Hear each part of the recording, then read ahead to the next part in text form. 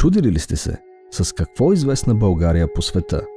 Кои интересни факти за България изграждат нашата национална идентичност и ни открояват от останалия свят? Малко са страните по света, които притежават толкова богата история, изобилие от уникални места, безброй традиции и забележителности, като България. В това видео ще ви споделим едни от най-интересните факти, свързани с България.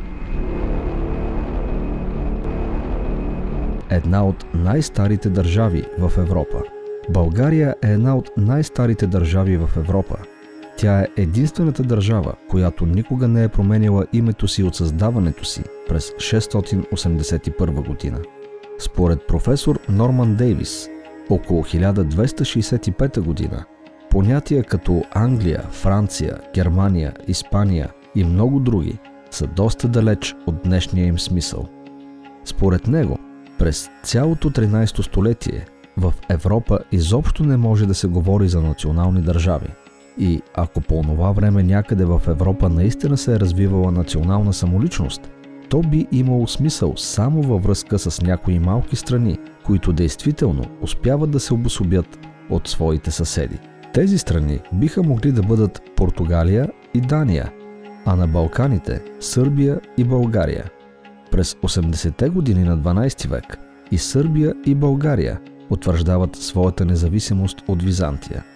Още по-важното е, че и двете страни създават собствени православни църкви със свои патриарси. Това им позволява да изградят своя собствена самоличност, собствени национални елити и национални институции. Според професора, това е крачка, която не успява да направи нито една страна от християнският свят, чак до епохата на реформацията, т.е. до 16 век. Пловдив – най-старият постоянно населен град в Европа. Пловдив, вторият по големина град в България, е един от най-старите постоянно населени градове в Европа и в света.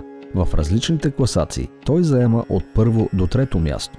През по-голямата част от своята над 8000 годишна история той е бил известен като Филипополис. Пловдив разкрива археологически находки, които показват, че хората са се заселили в района преди повече от 8000 години. За сравнение, Рим датира приблизително от 2800 години, а Атина от преди 6000 години. Подробно видео с цялата история на Пловдив може да намерите в канала ни. Най-старото златно съкровище. Във Варна е открито най-старото обработено злато в света.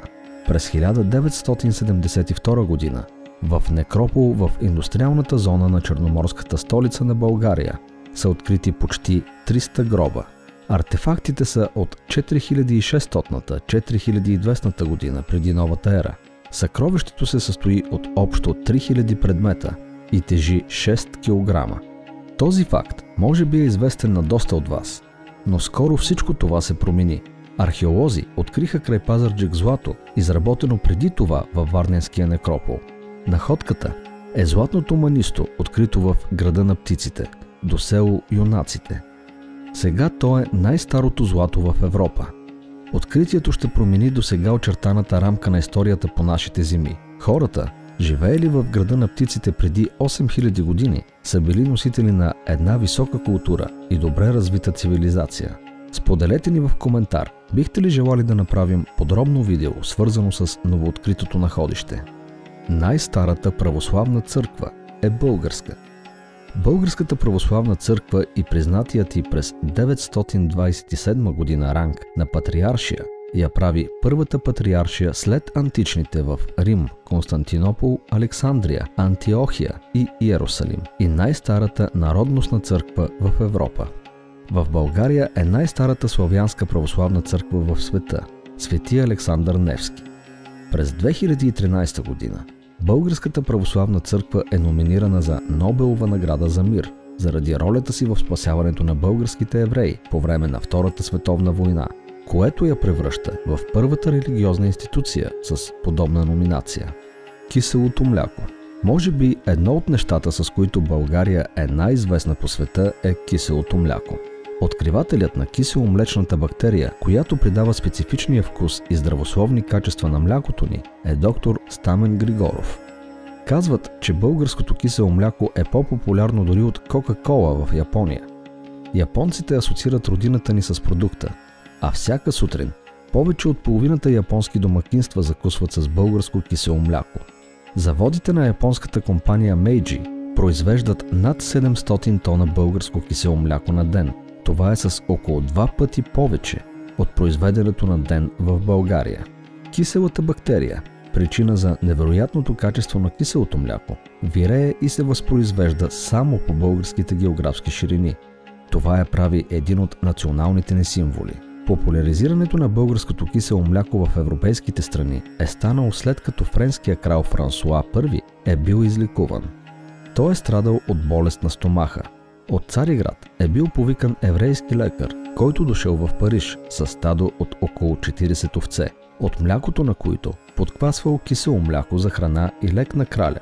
За кратко време кралят бил напълно излекуван. Това е първото отбелязано съобщение за лечебните свойства на българското кисело мляко. Българите говорят български. За нас този факт не е нищо особено и го приемаме за даденост, но за много чужденци е изненада. След почти 5 века под робство на Османската империя, България придобива своята независимост през 1908 година.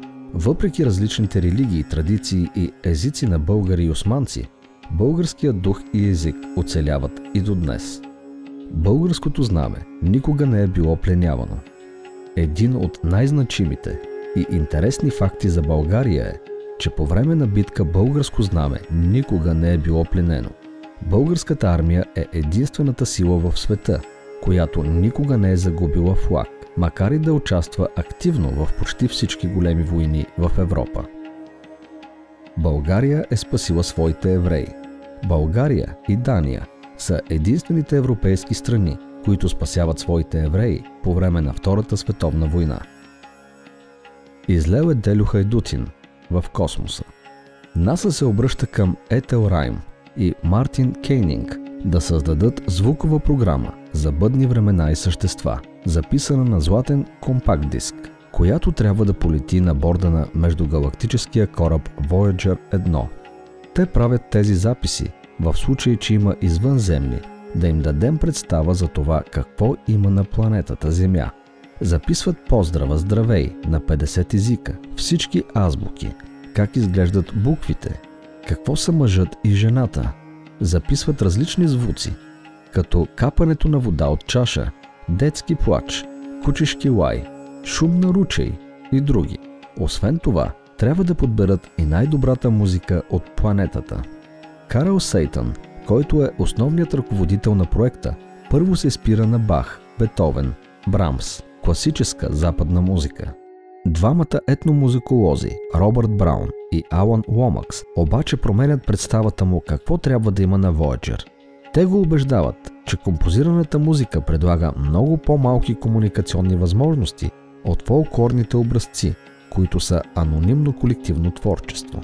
Тогава Сейтън се спира на 27 селекции на песни от цял свят. След като чува песента на Валя Балканска, казва: трябва да сложим и тази песен. Песента "Излел е Делю Хайдутин" е избрана за златния диск измежду 250 000 песни. През 1972 година тя е единствената песен от Европа, включена в плочата. Полита с космическите станции Voyager 1 и 2 през 1977 година. Апаратите ще се реят в космоса 10 000 години към звездата AC 793888 от съзвездието Малка мечка. През 2012 година американската космическа сонда Voyager 1 напуска Слънчевата система, с което изпълнената от Валя Балканска родопска песен "Излел е Делю Хайдутин" потегля към нови светове. Най-точният календар в света. Древнобългарският календар е най-съвършеният в света. Това е признато официално от ЮНЕСКО. Последните изследвания показват, че началото на календара датира от 5505 години преди Христа. С 12 годишния си цикъл, българският календар е първоизточник на китайския. През 1976 година ЮНЕСКО обявява древнобългарския календар за най-точния в света. Учените били поразени от гениалното решение на математическата задача с числото 365. Нещо повече, древното българско летоброене предлагало и просто решение за високосния 366 ден, който създавал проблеми дори на претендиращите за най-съвършени образци календари. Едно от заключенията, произлизащи от този календар, е, че нашите предци са били едни от обитателите на Черноморския регион преди потопа в Черно море, около 5500-5600 години преди Христа. Те са едни от древните носители и пазители на системата от писмени знаци и календарни познания. Кирилицата. Глаголицата е първата българска азбука, създадена от Кирил и Методий. По-късно глаголицата е опростена и е създадена кирилицата. При кирилицата, подобно на глаголицата, въз основа на която е създадена на всеки звук съответстваща буква, силно витаеща версия е, че кирилицата е дело на Климент Охридски, а името й е дадено в чест на свети Кирил Константин Философ, на който Климент Охридски е ученик. Тази хипотеза е отхвърлена през 90-те години на миналия век поради следните причини. Първите надписи на кирилица са открити около Преслав, а не в Охридско, където е работил Климент. Друг факт е, че на запад, в днешните Северна Македония и Хърватия, глаголицата се запазва най-дълго. В Хърватия се използва чак до 16 век. Оказва се, че кирилицата е по-лесна за писане от глаголицата. Причина, поради която глаголицата е изместена от кирилицата в края на 10 и началото на 11 век. Кирилицата е призната официално и като трета азбука в Европа, след гръцката и латинската. Годината, в която се случва това, е 2007 и не е случайна. Това е годината на приемането на България, родината на кирилицата, в Европейския съюз. На кирилица днес пишат над 300 милиона души по целият свят. Да е не, а не е да.